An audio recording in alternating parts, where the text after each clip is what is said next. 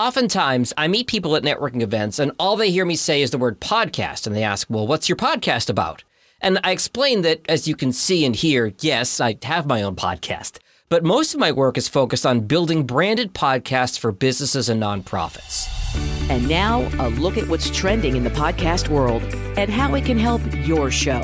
It's the Jag Show Podcast. 2/3 of the U.S. population have listened to a podcast, and half of them listen every single week. That's 100 million potential podcast listeners you can reinforce your brand with, potentially. I create podcasts from the ground up for organizations. The podcast is used as a branding tool to both market yourself to your existing customers and clients, and as a lead generation tool to find new ones. For many clients, I leverage my skill set as a 15-year radio veteran to co-host the podcast with them. They're the subject matter expert, and I'm just there to ask questions and facilitate the conversation.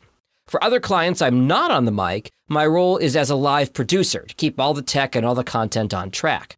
And finally, for others, I'm simply an editor. They record their own podcast and send me the audio. I take out all the ums and uhs and likes and you-knows. I enhance the audio, add the intros, the music, and more. The bottom line is, nobody knows your brand and story better than you. My job is simply to help you tell it. Here's the biggest misconception that I can help clear up. You don't need a podcast studio to record. The technology has improved, especially since COVID. All you need is a $60 USB microphone at your desk. And when we're done, it'll sound just like a professional studio recording.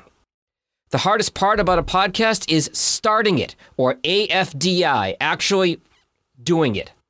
If it's something you've been thinking about, you can find me on social at Jag in Detroit, or you can shoot me an email, jag@jagindetroit.com. The most popular ways to grow a podcast are recommendations of friends and family. So share this episode with someone you know. And for any questions you have about podcasts, find Jag online at jagindetroit.com.